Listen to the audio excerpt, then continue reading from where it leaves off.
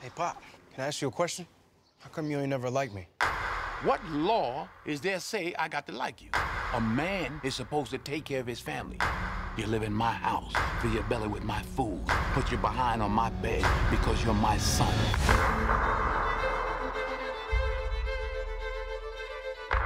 Welcome to Editors on Editing. I'm Glenn Garland. Hughes Winborne has edited such emotionally charged films as Sling Blade, Crash, for which he was nominated for the BAFTA and won the Eddie and the Oscar, The Great Debaters, The Pursuit of Happiness, The Help, and Pixels. He has now edited the riveting film Fences. Hughes, thank you so much for being here today. Thank you, Glenn. Appreciate it. Really loved Fences. It's a really complicated film. Not a lot of locations, and it's all dialogue, and I don't think people realize when you cut like a dialogue scene that's 2 minutes long, it can be a challenge to really keep But five subtext. is a whole other story. But when you're dealing with like a 5-8 minute scene, tell me a little bit about cutting this film together. Well, listen, I had the advantage of it being a Pulitzer Prize winning play. Unlike most films, as you know, I didn't have to mess with the script, right? So there's no restructuring. In fact, rather than dropping lines, I had to be sure that every line was in. Come back, told her, okay, baby, but I'm gonna buy me a banty rooster and put him out there in the backyard, and when he see a stranger come, he gonna flap his wings and crow. Look here, boy. Denzel would forget from time to time because he had like So much to deal with. Yeah, and in the first 35, 40 minutes, he's talking nonstop. But you're right, the challenge of doing a 2 hour and I think it's 2:18 with credits now, that's really just dialogue, and it's in a single location, and the camera is not moving a lot. It's a trick to figure out the balance between getting into coverage and staying wide, especially when you're working with what was previously a play. So where it's different, obviously, is that when you're watching this performed on stage, you can see everybody and what they're doing. When you're watching it on film, every time I make a cut, it changes everything. The language has a certain rhythm to it that I had to try and maintain and not break with cuts. The idea is not to notice any cuts, hopefully. There are no dramatic cuts in the film. There's none of that. In fact, I avoided it. You know, I tried to cut in a way that I could let the language continue to flow and to make people lean in and pay attention very closely. There's a bit where you might not understand everything. You might not hear everything Denzel says. Well, Denzel is talking really fast, too. I mean, the first half of the film, he's so confident. I got some talk for you later, and you know what kind of talk I mean, too. You go on in there and powder it up. Troy, stop it. Then you have like this shift. He slows down his speech a little bit I know she a good woman. I've been married to her for 18 years. What you got on your mind, Bono? because he's not so sure of himself anymore. Right. Well, that's a very good way to, I hadn't thought about that before. That's a pretty good insight. Yeah, it's true. He's controlling everything, but it gradually starts to slip away from him. Mm-hmm. I was watching it with my wife, and she was like, I feel like something not good is going to happen. It has she was right. This feeling like they're joking and they're laughing and they're smiling, but you get the sense like there's this weight. And it's real, right? They feel like real people. Mm-hmm. There's nothing artificial about it. It's like I was saying with the cuts before, but it's also true with the music. It's also true with the sound effects. Is there, more than any other film I've ever worked on, there is an absence of manipulation. Mm-hmm. You know, it's all in the language. It's all in the performance. Well, speaking of music, I don't think there's any music until Gabe starts showing his mental illness. Yeah, right. And that's, I don't know, maybe 20 minutes into the film? About 35. 35. Yeah. I mean, no music for 35 minutes. No, you're right. And the music, as we move along, the music takes on a stronger and stronger role. It's really hard to compose something that's transparent but yet effective at the same time. So this was your second film with Denzel. How has your relationship evolved, and what was interesting about this project as opposed to when you worked with him on The Great Debaters? Well, I think he's more confident than he was on The Great Debaters. He has a lot of faith in me. My first cut that I did while they were in Pittsburgh was very close. When he came back, we fine-tuned my cut. We worked a long time on that scene in the backyard when Viola blows the lid off the film. I gave 18 years of my life to stand in the same spot as you. Don't you think I ever wanted other things? Don't you think I had dreams and hopes? What about my life? What about me? What I just thought was beautiful is so many films you're afraid to have your lead actress look like that. I mean, she's crying all over, but her nose is running and That's all real, too. And her mouth is, you know, you see spit coming out of her mouth, and it's so honest and raw. Yeah, yeah. And the fact that you guys were not afraid to show that. We talked about it, and we decided not to do anything about it. I mean, it was totally real, and all that is pretty much from the last take that she did, where Denzel kept going at it, and I mean, Denzel knew what she could do. He doesn't remember this, but I saw it in the dailies. When she finished, he went, got it. I've never seen an actress who can sit still and be as dramatic as Viola.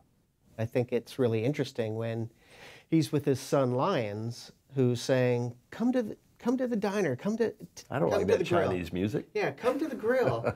And, you know, it's sort of heartbreaking because here's this son wanting to please his father, wanting to get some sort of validation. And you have these reactions of Gabe, who doesn't quite understand, but he almost becomes our reaction, like this sadness, like, can't you just give him that? Yeah, Gabe knows everything, right? I mean, he's one of those guys that, he's a savant in a way. I mean, even when Troy is dressing Corey down in the yard after Corey throws the football helmet, it's Gabe over there watching like, why are they doing this? They love each other. Why are they doing this? And the fact that, you know, you guys decided we don't have to play it all on our two leads here. It's like, let's go to this other narrator. Well, that is the trick in putting this film together, because, as I said before, it was a play, right? So when you're watching that scene on stage, you see everybody. So you can choose who you want to look at. And more likely you're going to look at the people talking to each other, but doesn't mean you're not going to notice, oh, well, Gabe's over there, you know, and they're over here. And, you know, it's interesting you pick up on that, because I was talking to somebody the other day who was going like, why did you cut to Gabe at that point? And I said, well, because he's part of it, and he needs to be a part of it. It's not just about Corey and his dad. Gabe is part of it. I think that it's important to show him, because, you know, he is a part of it, but also seeing the scene played off of his face almost gives it more power sometimes when somebody else is talking, because you really get a sense of how everyone's feeling about this. Right. But then there's other scenes, which I thought was a great choice, when he starts talking about his father and how he grabbed that whip and he whipped him, and you stay on Troy for the most part. Yeah, you know what, it's interesting, because as I've cut more and more, I've grown more confident to not try to use all the coverage. And they even shot flashback footage of his father beating him, and it didn't need it. Did you ever try it? I did try it, and it hurts the scene. It hurts the scene in a very, in a very basic way. It's not that it doesn't work. It's not as effective as letting Troy, the character, tell the story. And that's what's interesting about the movie. People find different things to react to, I think, because we're not telling them what to react to. And I think another reason why it feels that way is you didn't overuse the close-ups. You know, I did pop in from time to time to a tight shot, but I tried to do it in a rhythmic fashion. I didn't do it necessarily at a dramatic point. I tried to do it so you wouldn't notice it.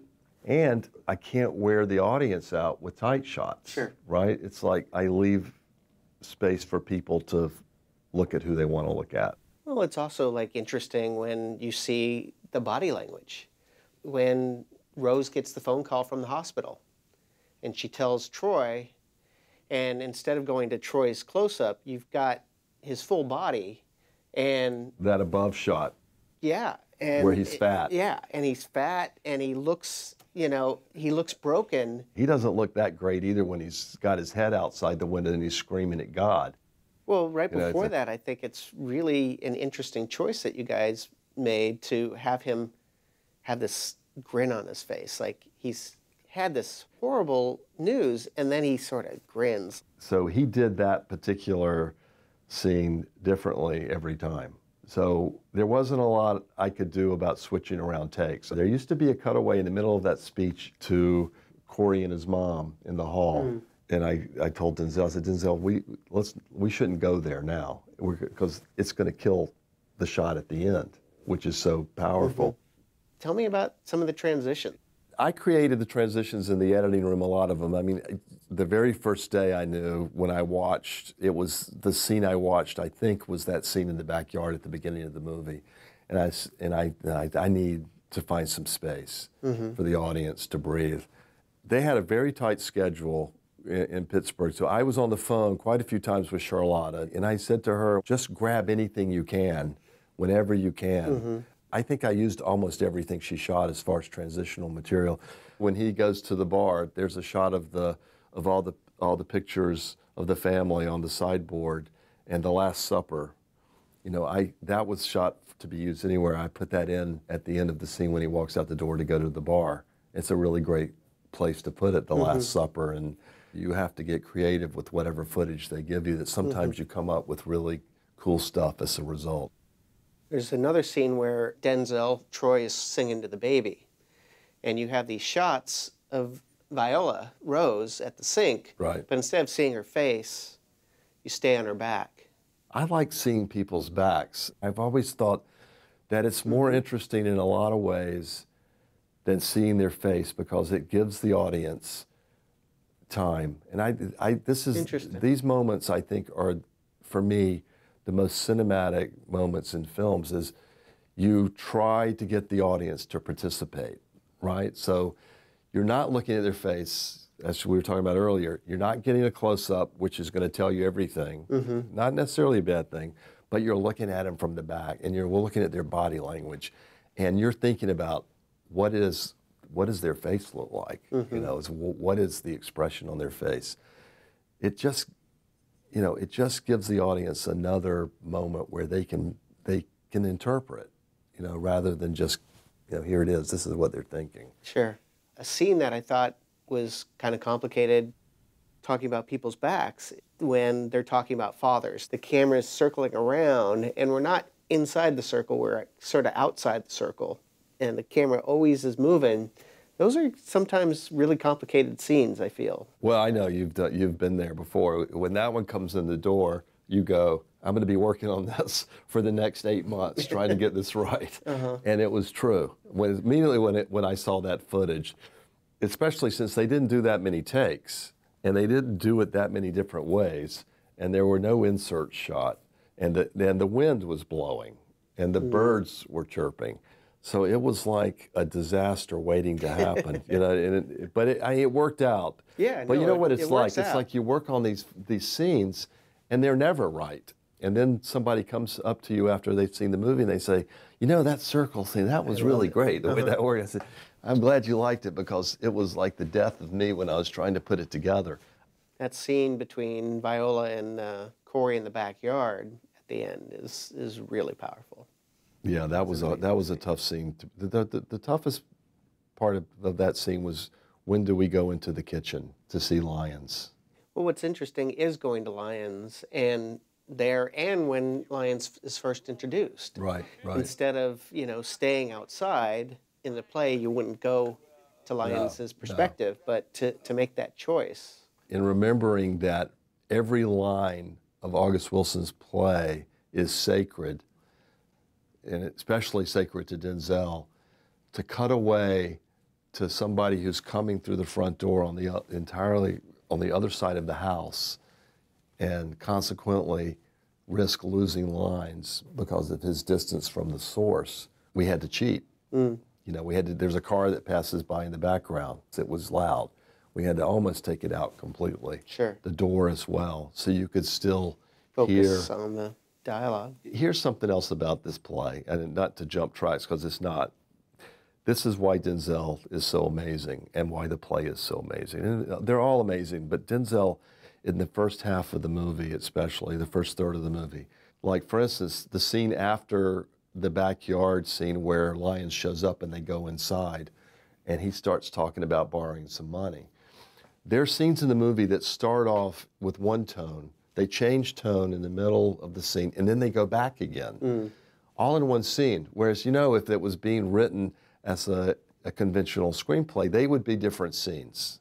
You know, we would figure out in writing a way to write to this next tone, right? Yeah. But because of the language and because Denzel, especially Denzel, is so amazing, he can switch tones and get really angry with Lyons about not having a job, and then after Lyons leaves, go, Bono, see this woman? I love this woman. You know, it's a miracle how he does that to me. I mean, it's just amazing to watch, and it happens all the time. And you don't even notice it. Well, there's that one thing when he's telling his son, you're going to get a job, you're not going to do the football team unless you can do this job. Right. And Corey goes in, passes Rose, and, you know, Troy is full of fire there. But Rose comes out, gives him the stare, and you see Troy, he's uncertain, you know, which is great. Yeah. You know, well, to see it's because those transitions in thought. And you know, it's character. interesting. Troy loves his son. I mean, he's hard on him, but he does love his son. And I think part of his reaction to Rose when she comes out is, yeah, I was just really hard on him. But the other part is, I don't want him to be like me. You know, I want him to have something better. It's a failure of imagination in part for him not to see what his son's capable of. But he doesn't want his son to end up like Lyons. He doesn't want his son to end up in jail. I mean, I think really out of love, he wants his son to do what he knows will give him a secure future. Well, there's that powerful line when the little girl tells Corey, he always called it Corey's room, you know, and are you in the Army or the Marines? You see this reaction and you go, oh, that Corey little girl, had no idea. By the way, here's another one, right?